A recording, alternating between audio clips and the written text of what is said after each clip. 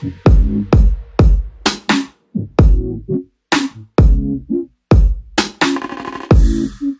am a huge fan of the F&F fashion range. I've always been a fan.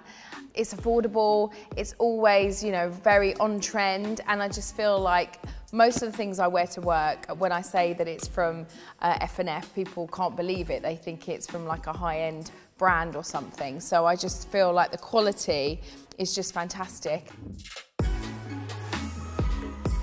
I love all the jeans. I mean, the jeans are great. They're sustainable denim, super comfortable, loads of stretch is what all of us girls are looking out for post-lockdown is, you know, that bit of stretch, because some of us may have put on a few extra pounds just being at home cooking. So that's really helpful. But yeah, I love all the different styles, especially the mum jeans. And I would always style them with like a flat shoe for work because that's just more comfortable for me. Or, I mean, I really love the skinny jeans. They're really fantastic. They're really lengthening, and I think if you pair those up with a nice heel, they can look super glam. I like jeans that you can go from kind of day to night. I really like that.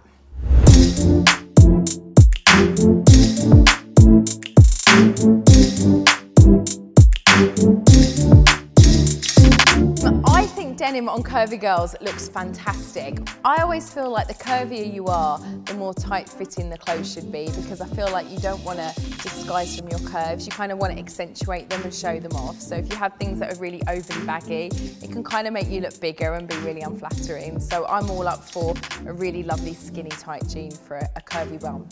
I think most brands are supporting body positivity and diversity now, and I think there's such pressure on brands to do that.